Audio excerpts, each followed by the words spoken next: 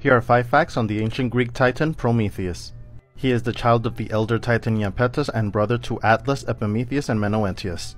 He is best known for his intelligence, and his name literally translates to foresight.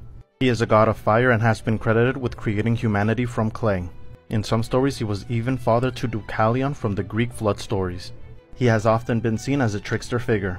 He stole the fire from the gods and gave it to humanity, allowing civilization to flourish. Because of this he's a hero to us, but as for the gods they were greatly offended, and thus he was punished.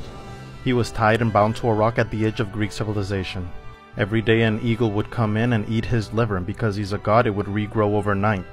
He was eventually freed by Heracles.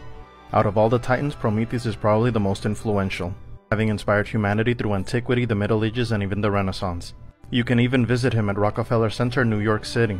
He has even influenced literature like Mary Shelley's Frankenstein or the modern Prometheus. Peace.